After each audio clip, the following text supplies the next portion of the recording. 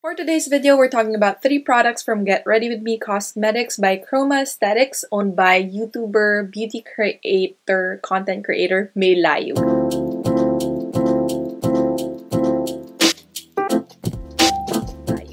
So I've been super curious about her products because I've heard so many good things about it. So that's why I ordered 3 products, her main product. She actually came out with a new fixing setting spray, and I'm gonna try it out when I visit the Philippines. For now, these 3 products is what we're trying. So I watched her video on why she created Get Ready With Me Cosmetics, and she said that it was her solution to the white space in the local market in terms of base products. So there's not a lot of base products when it comes to local brands in the Philippines, which is why she came out with these. So the first item that we're talking about is the All About That Base Velvet Setting Powder. It's a long-wearing setting powder that has a velvet texture, skin blurring effect. So it has oil control ingredients, which is perfect for the hot and humid weather in the Philippines. So key ingredients in this product is squalane for, boosting hydration, and it also has kaolin, which helps prevent clogged pores. It also has calamine, which at first I was like, why calamine lotion? That's what I use to prevent itchiness when I have bug bites. But as per their information sheet, it actually helps control oil as well. So for a place like the Philippines with hot and humid weather, oil control products are like a big thing. So what I love about Get Ready With Me Cosmetics is the fact that they have everything on their packaging. So at the back of the packaging, you have like how to use the product down here. So it says, upon opening, skim off the topmost layer by gently rubbing your finger in a circular motion on the pan, and then dip your makeup brush or sponge lightly on the pan and allow it to pick up the product, dust off the excess product and apply evenly onto the skin. So I'll be using my primer and my foundation since I don't have those products from Get Ready With Me Cosmetics, and then we'll apply the Milk Tint Radiance Tint Concealer and set it off with a powder. So for primer, I'm just using this Happy Skin Invisible Gel Sun Primer. I find that a lot of her products, Get Ready With Me Cosmetics, are good for everyday use. So that's what I'm using. All of my base products that I'm using right now is my everyday base products. And that was her whole goal as well. These products are stuff that you can use for the daily. So using a, sun gel primer to ensure that I have sun protection. Okay, so for foundation, I'm just using my Chanel Water Fresh Tint. Love this for everyday use. Super lightweight and just blurs out imperfection. Whenever I'm using the velvet setting powder, I like to use it with something that's a little more sheer to maybe a little medium coverage. I don't like using it for full coverage foundation because of the fact that the powder has a blurring effect too, so it adds another layer of, to blur out any imperfections that I have. Whenever I'm using something full coverage, I prefer using a translucent powder. I have some redness on my brow area because I plucked earlier today. So this is just one layer of the Chanel Water Fresh Tint. Like I said, it's just to even out my skin tone. We're gonna let the Get Ready With Me All About That Base Radiant Tint do all of the work, concealing. Love their wand. It's very thin, so it's perfect for the under eye area. Sometimes what I like to do is just apply the Radiant Tint and then set it directly with powder. Don't even use foundation anymore. But for today, just to show you how the powder or even the concealer sits on top of a different product, I'm using this. Right. I personally like blending this with my concealer brush. This is from the Antlutz brushes, and I feel like I get the most coverage when I'm blending it out with a brush. Sometimes I like to go in with a sponge, and that's what I'll use on the other side just to show you. But I find that it works well for both. So like I said, I have some blemishes right here on my cheek area. So I'm just gonna apply a little bit of that Radiance Tint. Okay, and then for this side of my face, I'm gonna use a sponge. Use a little bit of setting spray.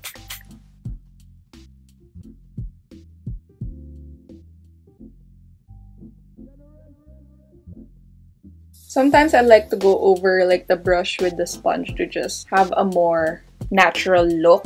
But I find that I like it better when I blend it in with the brush first. That way it provides the maximum coverage that I need.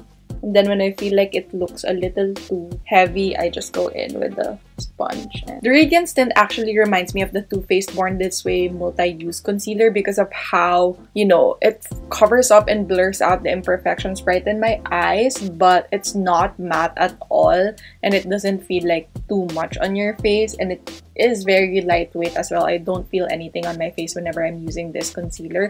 It's a very similar formula. It provides maximum coverage, but it's not matte. But it's also not too hydrating wherein your products will slip off of it, or it will wear off, or your lids will look oily.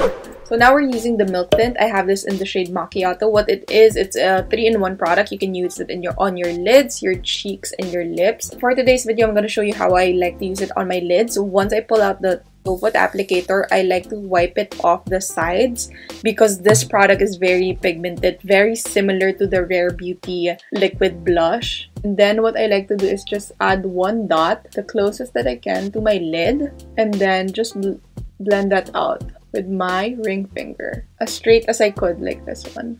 Very thin. I feel like it just adds another dimension to my lids. And then once that's blended out like that, what I like to use is a blending brush like this one, and then I just blend it out to my crease to diffuse the product. I like that it just adds a touch of color to my lid so that there's a little bit of something there, but not too much. For most like 3-in-1 products like this, I find that sometimes it definitely creases in the middle of the day, but for this milk tint, it does not. Like, it sets down by itself. You don't have to set it with powder afterward, and it looks amazing at the end of the day. It just adds a little something on your lids without having to do that much work.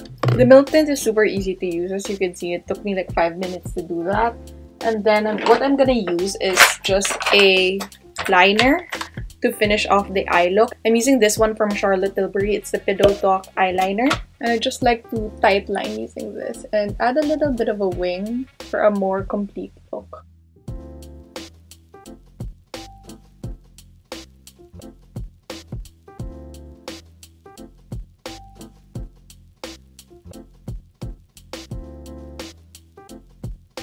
So I just added contour and bronzer off camera, and now we're gonna use the milk tint as a blush. Like I said, with this product, one dot goes a long way. And what I love about this is that it gives you enough time to blend it out. First, I'm gonna use my ring finger to blend it out to show you guys, if you don't have any tools, how easy it is to use. And I find that blending with the finger is the best way to apply products like cream products on your face because the warmth of your finger really just blends it out well. Because I have it on my lids as well, I didn't want my blush to be too, you know, too pigmented because it will all just fight each other. So something very subtle, since I will be using the same tint for my lips. Other side of my face, I'm gonna be blending it with a brush. So I'm using this one from Morphe 2. As you can see, it's already very like out there, so I'm gonna use my finger again just to tone it down a bit. Now for the lips. So again, milk tint in Macchiato, wiping off the edges around the bottle so I don't apply too much. What's great about this is even though the doe foot applicator is very chunky, it's easy to apply. So I'm gonna stop talking and apply this first.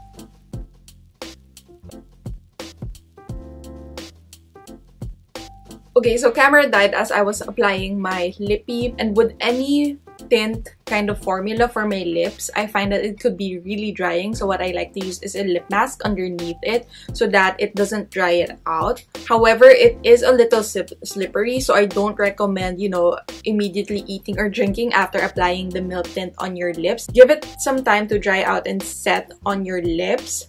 That way it won't transfer as easily and won't, like, you know, smudge all over your face. Some would like to set it with powder. I don't typically do that. I just reapply if it goes away. It doesn't bother me at all. As long as I like how it looks, it's easy to use, and it's not too drying, I like it. So here is how the milk tint looks on my lids, my cheeks, and my lips.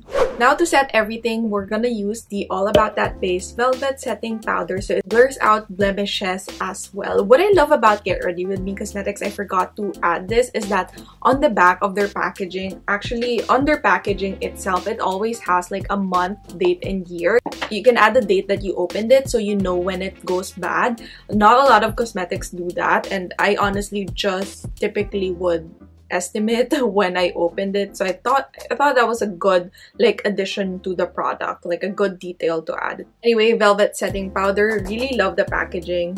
For the price, I think it comes in a really good packaging. Has your mirror, a puff, and then you know your powder down there. So I don't really like using the puff that comes with it. I like using a sponge instead because I feel like it adds more coverage, especially if I'm using something that's a little bit more light to medium coverage in terms of foundation. So I'm setting my face with a setting spray first. This just to refresh my face since it's been a while since I applied my base products. So Airbrush Flawless Setting Spray from Charlotte Tilbury. And then my damp sponge, what I like to use is this edge right here, the flat part.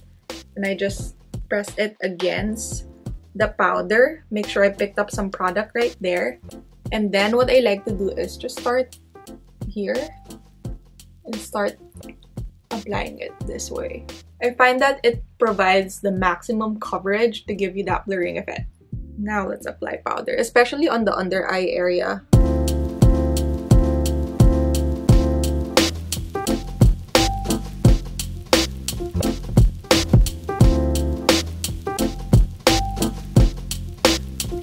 So I'm using the shade Litten, which is the third lightest shade. It is a light medium shade with warm undertones. I had to settle with a warm undertone. I'm usually a neutral, but it went out of stock so quickly and it was the only one I could find. Then remember I had blemishes here. That there. Okay, giving you a quick side-by-side reference. Without powder, with powder. As you can see, it kind of really created that kind of matte finish. Like it really does look like it has powder here. The shine is gone, but it doesn't look too cakey in my opinion. What do you guys think? So of course you have a lot of shine here.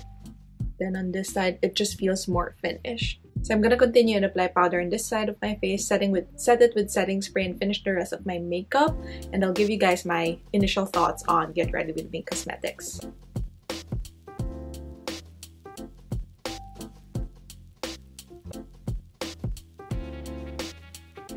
Okay, so here is my finished makeup look. Added some lashes, some highlighter on my inner corners and nose. I didn't add any highlighter on my cheeks just so you guys could see how the milk tint looks like without any highlighter. And as you can see, it's not that matte and it still has like a nice sheen to it, and the velvet setting powder did not mattify my face at all. It's just very like velvet blurring effect, which I love. As you can see on the earlier clip where I had one side with the powder, one side without, it really shows a huge difference in terms of one side looks a lot smoother than the other, but it doesn't look powdery at all. I just like how it looks. Like it's blurring but not mattifying, not too mattifying where it looks cakey and dry. So here is a zoomed in version. As you can see, it just really adds a nice filter on top of my face. It is not too cakey and makeup-y, just enough to blur out those imperfections. Like I have veins here that is usually peeking through. You can still see some of my blemishes, like this little breakouts right here. Some of my scarring, it looks blurred out. So I'm really enjoying the velvet setting powder, and that's how I like to use it on top of my sheer coverage makeup. And like I said, on lazy days, what I like to do is apply the radiant tint all over my face in terms of areas where I have blemishes that I want to cover up, and then just set the rest of my face with the powder for a more sheer coverage look. If there's only one thing that you could buy from these 3 products, what would it be? I highly recommend the Velvet Setting Powder. I've only loved the one other setting powder that's from a local brand in the Philippines, and I think this is a good alternative for days where I need a little bit more coverage, or for days where I just want to throw on my concealer and then set it with powder and I'm good to go. This is the product for that. However, I do love every single thing that I've tried so far. Packaging is amazing, price points, amount of product that you get, and the formula of these products is just top rated. I mean, if you want to see my hourly check-ins, please continue watching. But okay, so here is a check-in. First check-in, it's been 3 hours since I applied makeup. I just stayed inside the house, you know, filming, moving around, but I think so far so good. As you can see, it still looks the same. Eyes, under eye area, a little bit of like wearing out in terms of like creasing, but on my nose area it still looks very smooth. I haven't like dabbed any powder or sprayed any setting spray on my face. It still looks pretty good, holding up pretty well indoor. Eyes also look good, not much creasing. Blush is okay. I haven't reapplied makeup. I already ate like 2 donuts with this one. Haven't reapplied any lippy. So I think it looks great overall. And that's your 3-hour mark. So this is our last check-in. It's been 8 hours since I applied my makeup. And first thing I noticed was my under eye area. I feel like I have bags now. It looks like the concealer is wearing out. It's not the best in terms of longevity, but if you're just running out to run errands for a couple of hours, I think it's fine. But for all day wear, as you can see my bags already. It's not as brightened anymore. Does it crease? Yes, there is some creasing over there. And then, but overall, like for the Velvet Setting Powder, I don't see any, you know, breaking apart in terms of that. It's wearing out on my nose area. This is no retouching, okay? So no retouching at all, and it's wearing out on this nose area right here, just a little bit. From far away, it's totally fine. And then when it comes to the milk tint, eyelids are still looking good. No hard creasing in that area, a little bit here, but other than that, it looks fine. Blush is still intact, as you can see, very nice, subtle. And then my lips have already worn out, pero it left a nice tint. Like my lips don't look too there. And so far, I'm really loving it. The radiance tint, like I said, longevity-wise, not the best, but overall, I love every single item from Get Ready With Me Cosmetics, and I'm excited to try everything out. So yeah, thank you so much for watching this video. Once again, it's Eunice. See you guys next time.